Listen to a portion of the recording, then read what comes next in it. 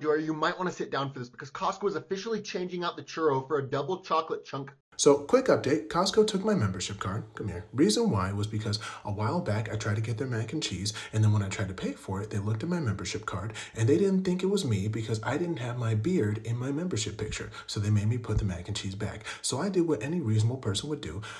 I shared the recipe with everybody so that they can just make it at home.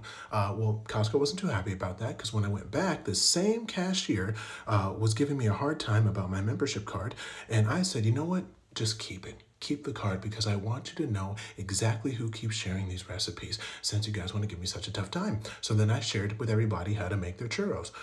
Well, it's been some time and I think Costco thinks that everything is all good because that same cashier messaged me saying, hey, hope you had a great holiday. Get closer.